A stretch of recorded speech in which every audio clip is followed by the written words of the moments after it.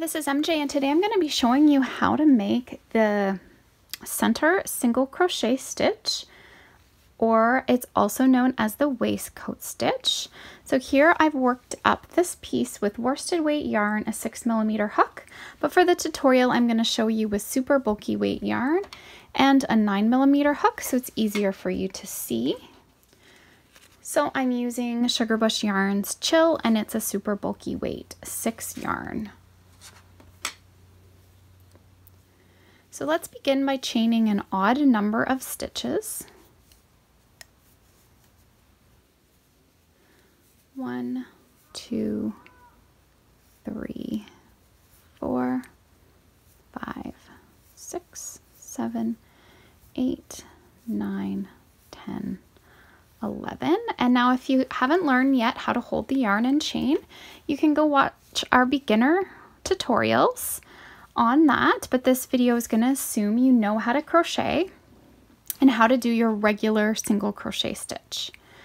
So now we're going to work back in the second chain from the hook. So there's the first and the second chain.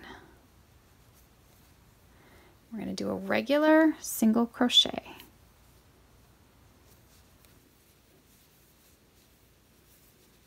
And we're going to work regular single crochet stitches all the way across our chain so that we have 10 single crochet stitches. So I've worked all the way across. Now we're going to turn and chain 1. Now let's examine our stitch. If we're doing a regular single crochet, we would go through the stitch up here. Now to do a center single crochet, we're working down into the post of the stitch. See how you can see these little loops almost making a V?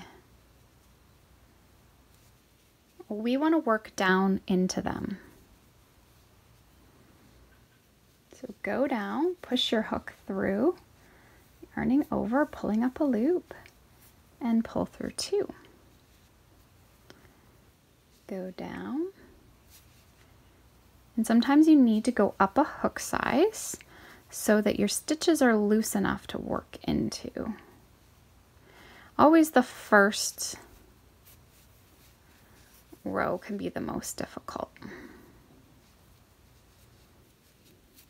Now I've shown you how to work this stitch with my basket tutorial, but for the basket tutorial I have on my channel, we're working in the round. This I'm going to show you how to work in rows.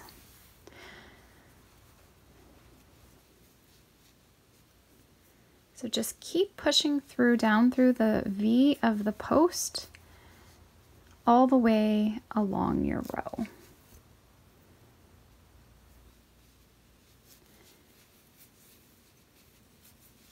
I've worked across 9, and now we need to single crochet, a regular single crochet in the end here for our 10th stitch.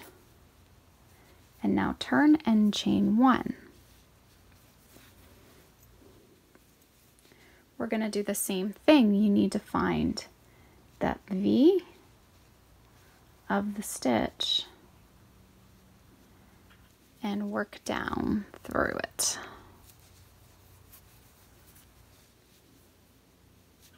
And if you're finding that it's too hard to get into them, then you want to go up a hook size. And this is going to make a really, really thick fabric when you're finished.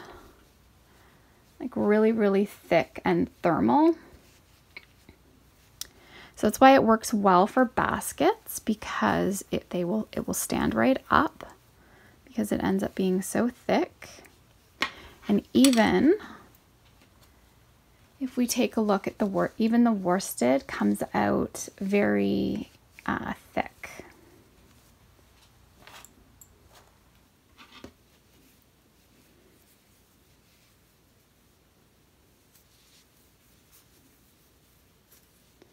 So you're working a single crochet, it's just we're working into a different space than you normally would work into. So you go down, but still make your single crochet as you normally would.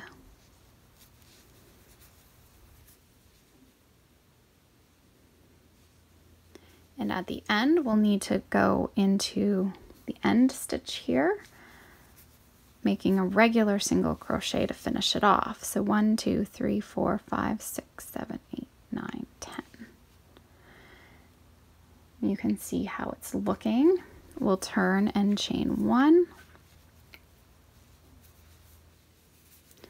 And as I've worked now, it's getting easier and easier to work into these, and I'm just making sure that I'm not pulling the stitch tight, that I'm just keeping it nice and loose.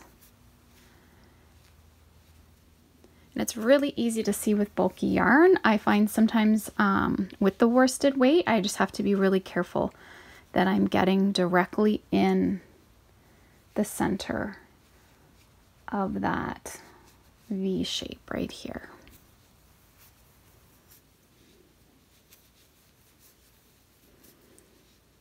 And this is how you can work the center single crochet in rows. Okay, so I wanted to show you how this looks. I've worked up 11 rows in total. You can see they kind of go a little off to an angle, the stitches, but they look really nice. The same on both sides. A nice thick thermal stitch, and it has a really great stitch pattern. I hope you enjoyed this tutorial. Please subscribe to our channel.